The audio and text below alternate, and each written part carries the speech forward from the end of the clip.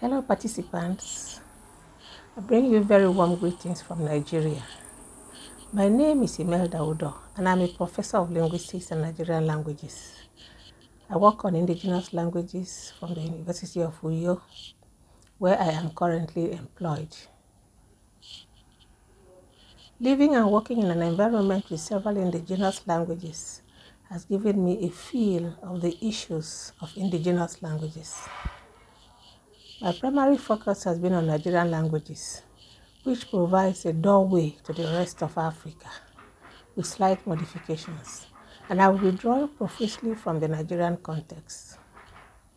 It gives me great pleasure to speak on the subject that I'm extremely excited about, that is Nigerian languages. Addressing the rights of these languages is very appropriate currently. I am glad that we have converged here to discuss not just the rights of indigenous voices, but hands as well. I am incredibly pleased to join the conversation, and I'll be looking at language rights and African indigenous spoken languages. Africa is home to about 2,144 languages, accounting for about 30% of the world's languages, according to Ethnologue 2020. A few of these languages are foreign and imported from elsewhere, but majority of them are indigenous.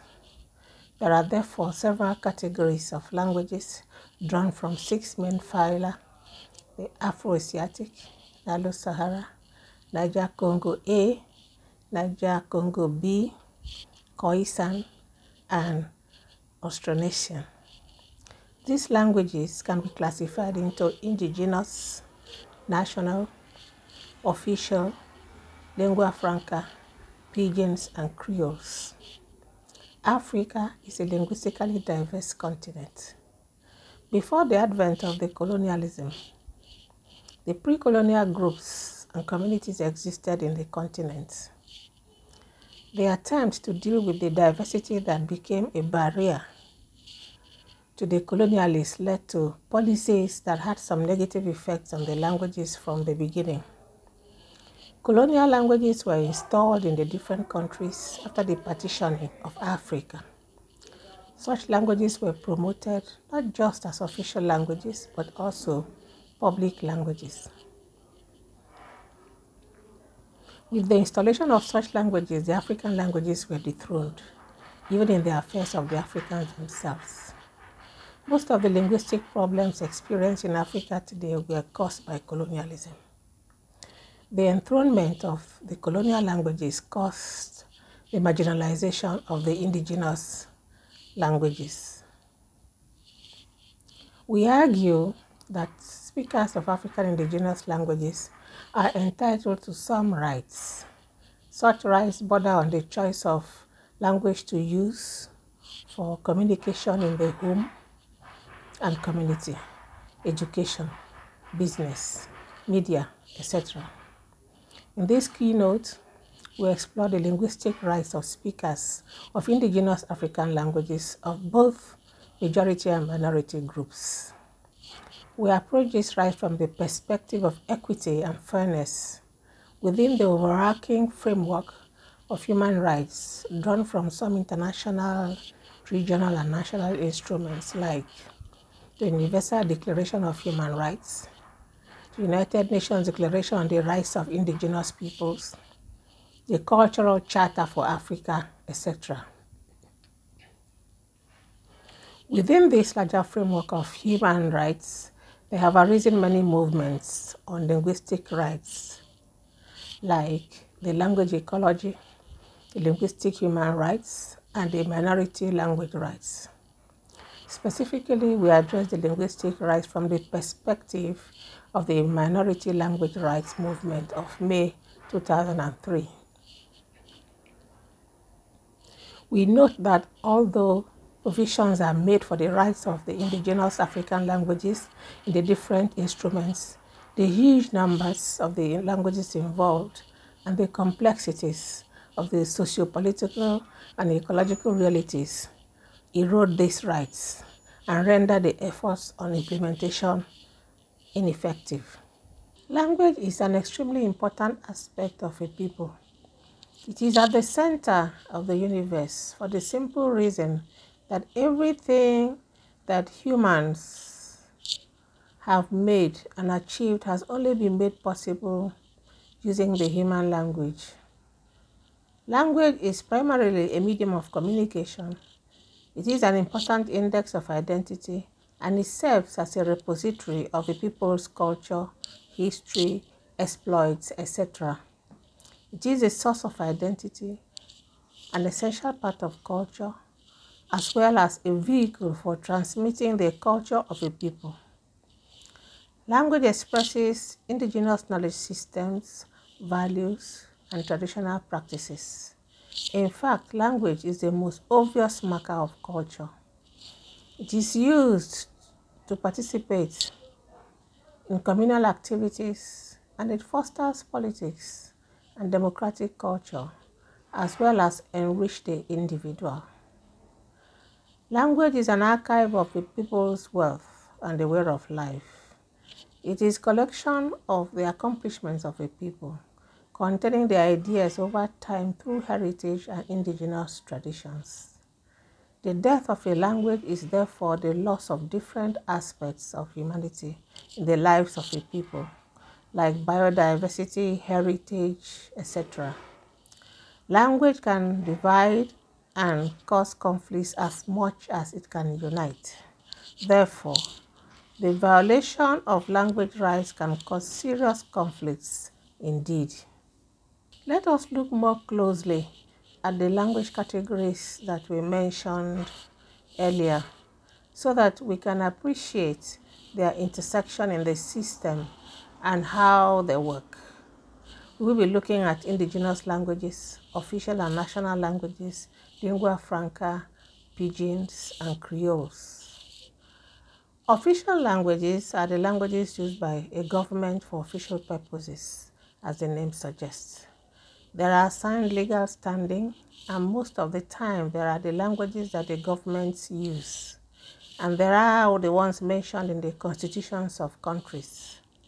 The status of the official language can apply either to the whole nation or to a specific area. National languages are languages used within a nation. They may be shared by more than one group residing in a nation, with which they communicate with each other in different domains. Sometimes they are used by the government officials in official business. They are also defined in the constitutions of the countries where they are spoken. These two terms have some overlap, and they are sometimes used interchangeably. A common feature of both of them is that they are recognized by the governments where they operate, and they enjoy some officialdom and legality. Many of the official languages in Africa are colonial languages, namely English, spoken in Nigeria, Ghana, Botswana, Kenya, etc. French, spoken in Cameroon, Mali, Niger, Senegal, etc. Spanish, spoken in North Morocco, Equatorial Guinea, etc. And Portuguese, spoken in Angola, Guinea-Bissau, Mozambique, etc. A few indigenous languages like Swahili, Berber, Hausa also serve as official languages. Lingua franca are languages used for communication between linguistically heterogeneous groups. Lingua franca may be either a trade language like a pidgin or a non-pidginized language spoken widely in the territory. The Nigerian Cameroonian pidgins are spoken in Nigeria and Cameroon. Swahili is spoken across East Africa, while Hausa is spoken across West Africa.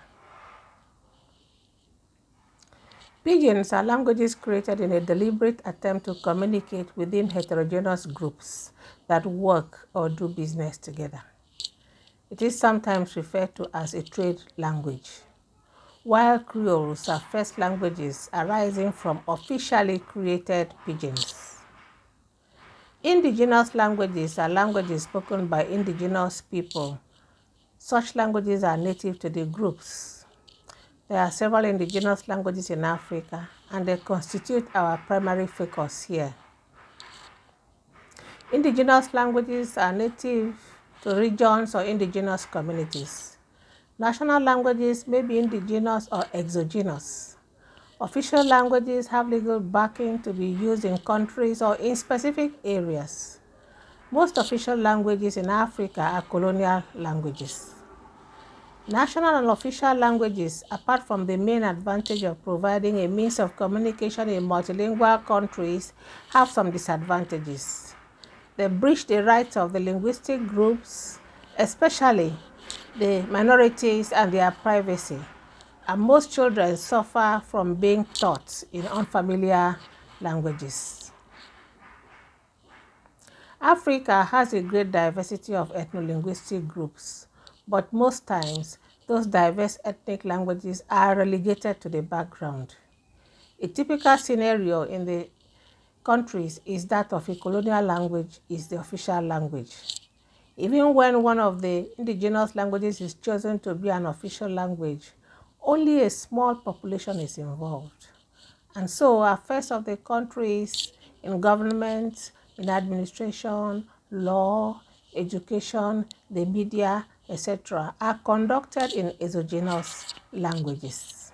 Before we articulate the linguistic rights of the languages, let us look very briefly at the linguistic situation in Nigeria as a case study for our discussion. The linguistic situation in Nigeria is rather chaotic due to the linguistic diversity.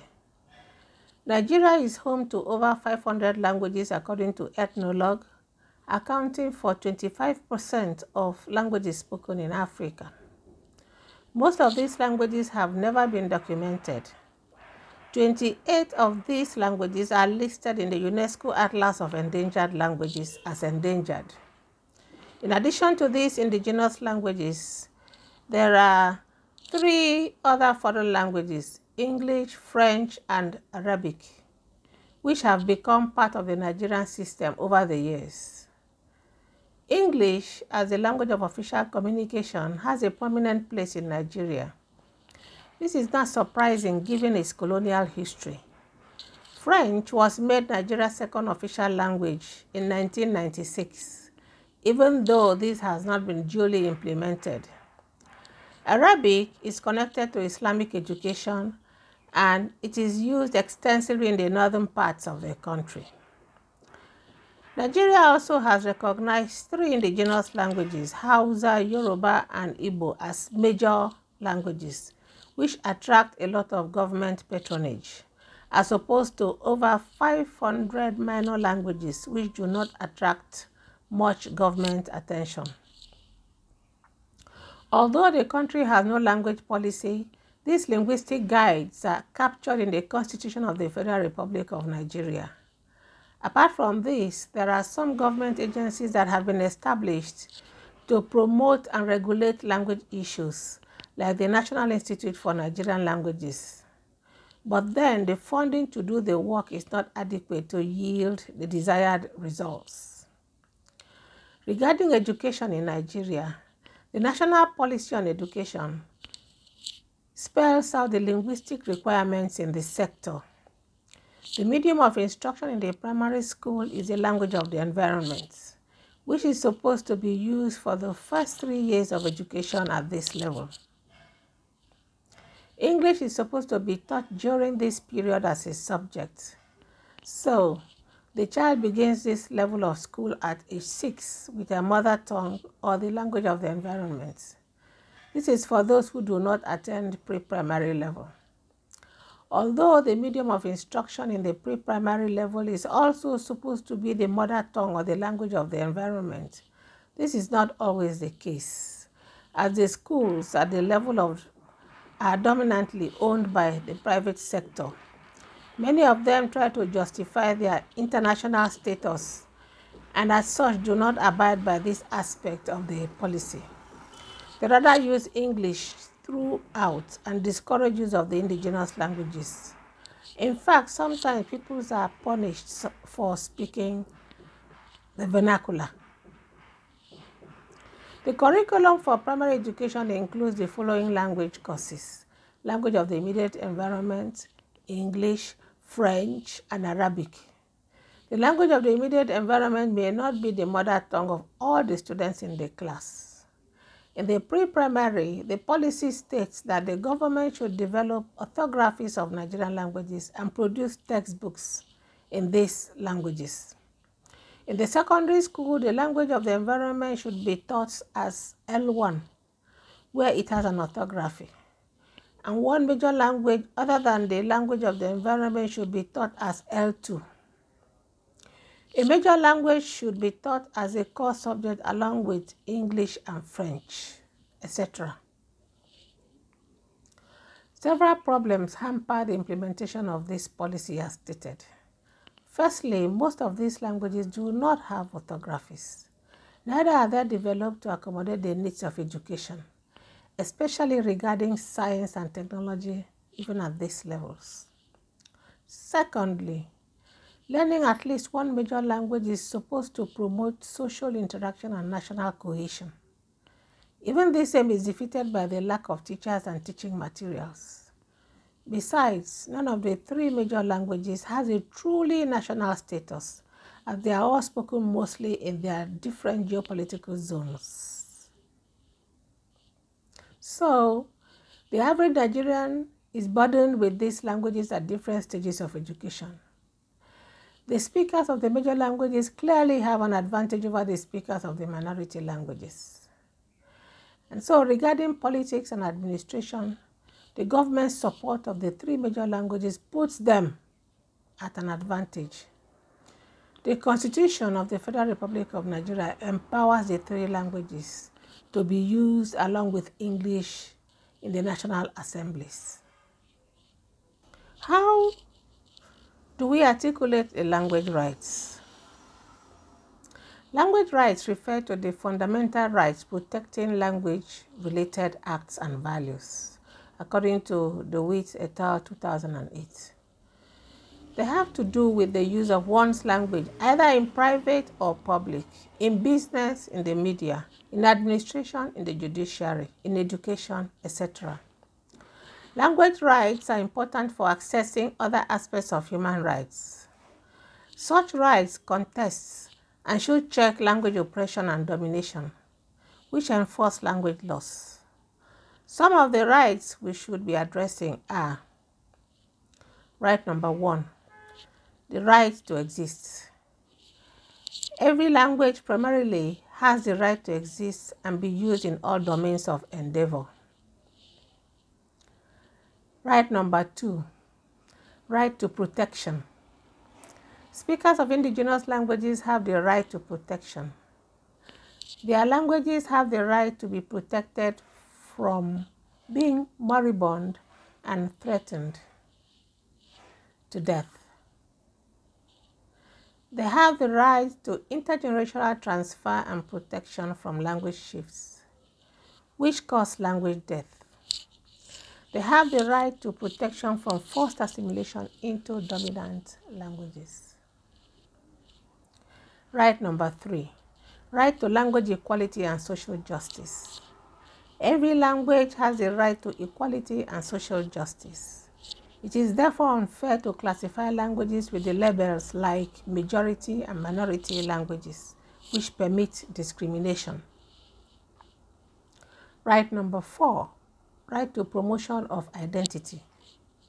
The speakers have the right to enjoy and develop their languages, as well as develop positive actions to ensure a healthy linguistic diversity. Right number 5, right to education. Speakers of indigenous languages have educational language rights. They have the right to learn in their mother tongue and right to be taught in the same. They have the right to choose which language or languages to learn. Right number 6, right to revitalization. Revitalization secures right to education, especially in endangered languages. Initiatives to protect minority languages should therefore not focus only on education, but also on revitalization. There is a major limitation on language rights in Africa.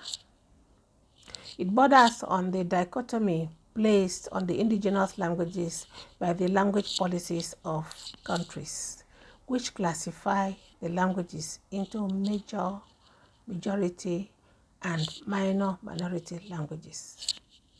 Such dichotomies create advantages for those who speak the major majority languages and disadvantages for those who speak minor minority languages.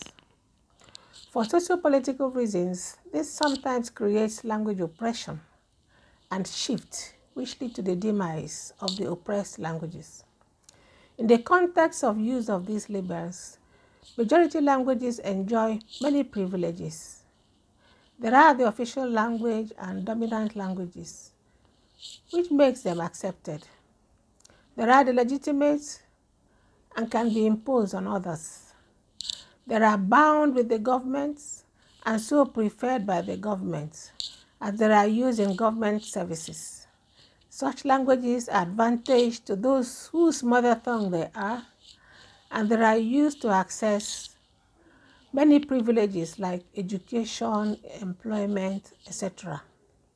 The majority languages are languages of power, and they are not threatened. On the other hand, minority languages are discriminated against and highly threatened and oppressed languages. They can be easily assimilated by the majority language or lingua franca they are in contact with.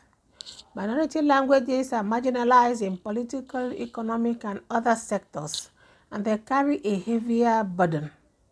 They benefit less from the government, and they have incredibly low status. We see this dichotomy in the classification of indigenous languages as a major limitation in the linguistic rights of the speakers of these languages. What is the way forward? The indigenous languages, especially the minority languages, are underdeveloped, underdescribed. These qualities infringe on even their fundamental rights to exist and be used in all domains, as we have seen. We cannot continue to say that the languages are too many for their issues to be addressed. We suggest that we do the following. Number 1, documentation and description of all the languages. We need to document and describe the indigenous languages and thereby empower them for use and increased vitality. Given the Nigerian case, with the languages at different stages of development, there is a need for strategy to do this in a systematic way. Some languages may need to begin from the documentation stage, some from the orthography, while others may need to begin from the expansion and codification stage. The strategy should deal with not just corpus planning, but also status planning. We need tools, both software and hardware, for surveys, fieldwork, documentation, archiving, etc. Many of such tools require interdisciplinary expertise. We could develop tools in our different institutions working as linguists. 2, review of language policies. There is need to review the language policies in African countries. The Nigerian scenario is a case in point. The dichotomy between majority and minority languages supports discrimination.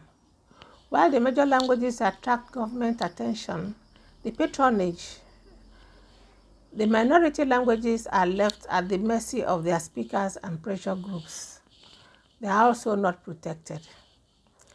3, advocacy and education. There is a lot of ignorance on language issues. Majority of the people do not know the importance of their language and therefore cannot appreciate the need for urgency and rehabilitation.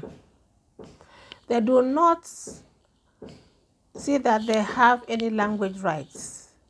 They do not know that they have any language rights. There is need, therefore, advocacy and education of the people, especially the minority language speakers, on the importance of their languages and the rights that they have. The government should promote the use of mother tongues as a medium of instruction to ensure that the right to education is not undermined by the students' lack of comprehension. Number 4, a different approach to language endangerment. A different approach to language endangerment is needed. We should redefine the approach to it.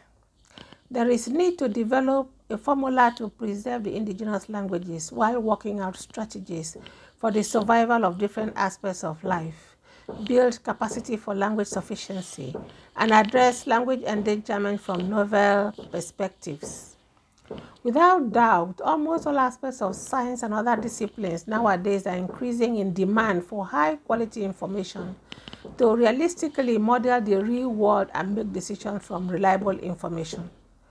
We advocate for the use of Geographic Information System (GIS) framework to capture, store, manipulate, retrieve, and interpret massive spatial geographic data. This technology has found usefulness in documenting the languages of the world.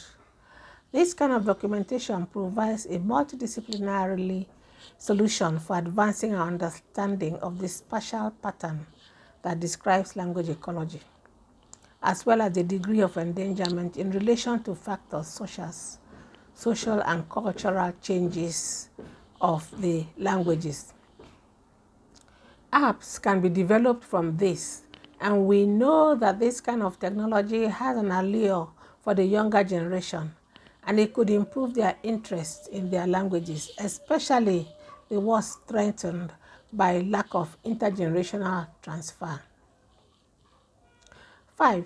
Adequate funding and support for language development. We need adequate funding for the development of these languages. The number of languages should not deter us from working on them. We also need funding for research and to develop tools for the work on the languages. The government should support the efforts of minorities and indigenous peoples in the revitalization of their languages through consultation and funding allocations that reflect their objectives. 6. Revision of language policies. Countries should develop robust language policies that can account for all the languages spoken in the country and provide a structure and support for the implementation of the plan in the policy. Their laws and policies should be revised in line with current understanding of language rights to ensure minority and indigenous language rights are respected. The government should involve minorities and indigenous peoples, as well as language and human rights experts when developing language policies. 7. Legislation. The government should include language as a ground for discrimination in national legislation of the different countries. Restrictions on language use is a form of discrimination. Anti-discriminatory measures against minority languages and restrictions on their use should be backed up with legislation. 8. Address other rights violations. The government should recognize and address other rights violations, such as land evictions, displacements, and policies that may be contributing indirectly to language endangerment. 9. Access to essential services.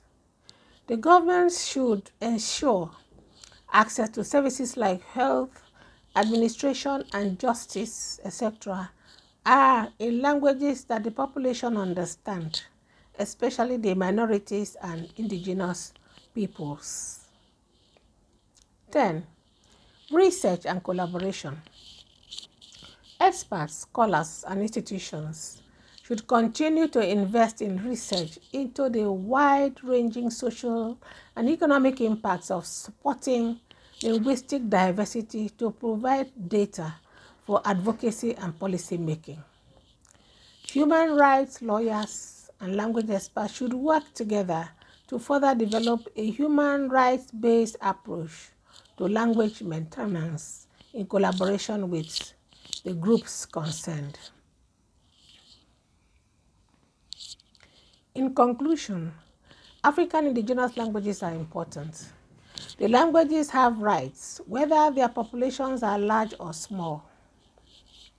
They have rights to exist, to be used in all domains, to be developed, to be protected from assimilation, shift, death, and discrimination. There are different categories of languages and they affect each other in the ecology. The linguistic rights of each category need to be properly articulated so that they are not infringed upon unwittingly. The majority languages are advantaged in terms of development, use, protection, and patronage from the government. The majority languages are accepted, legitimate, and official. They are bound to the government and are therefore preferred. They are used in government activities and services. They are indeed used to access privileges, education, and even employment. Indeed, they are advantage to those whose mother tongues they are. On the other hand, the minority languages are disadvantaged. Their developments are left to chance and interested community socio-cultural groups, and they are not protected. Government policies need to be carefully designed, planned, and implemented to account for these rights.